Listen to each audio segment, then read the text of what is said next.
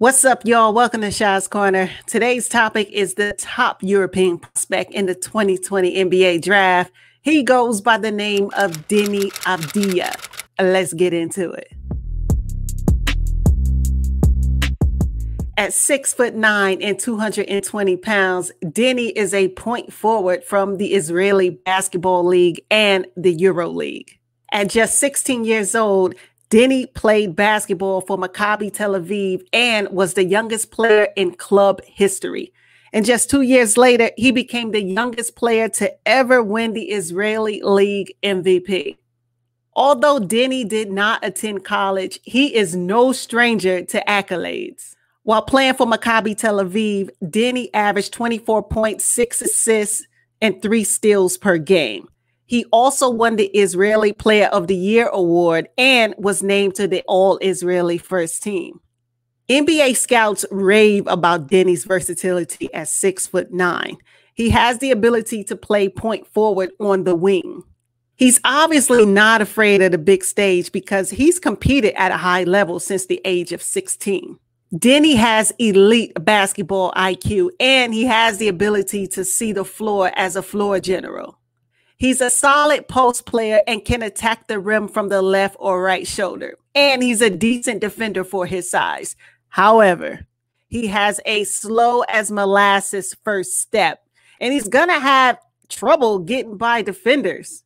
Deni is a below average free throw shooter, and his wingspan is not comparable to a player who's 6'9". A lot of people say that he's overly emotional, but I personally don't consider that a weakness. Some of my favorite NBA players are emotional, passionate, and play with such intensity. I don't see that as a problem. Deni, use that to your advantage. Most people compare him to former NBA player Hedo Turkoglu, but there are plenty of international players who have laid the foundation for Deni to be successful. Need I remind you about Goran Dragic, Luka Doncic, Kristaps Porzingis, Nikola Jokic, and NBA Hall of Famer Dirk Nowitzki? Plenty of international players. Now, Deni is expected to go top 5 in the 2020 NBA draft. I am thinking that he might land with Chicago, Cleveland, or Atlanta. I think his best landing spot is with the Atlanta Hawks and Trae Young. Atlanta went 20-47 last year and finished 14th in the Eastern Conference. I am pretty sure that Trae Young is looking forward to having Deni Avdija on the wing on a fast break. I am certain the Atlanta Hawks could use Deni's unique experience, competitiveness, and passion. I am looking forward to hearing Deni's name called in the 2020 NBA draft because for so long, NBA executives used to overlook international players. They thought they didn't have enough toughness and they didn't have the right footwork, and the list goes on and on. But I think the tides have changed.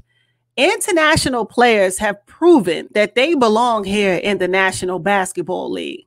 So you guys, put down in the comments if you believe that Deni Avdija should be one of the top picks in the NBA draft, or if he is the top European prospect in the draft.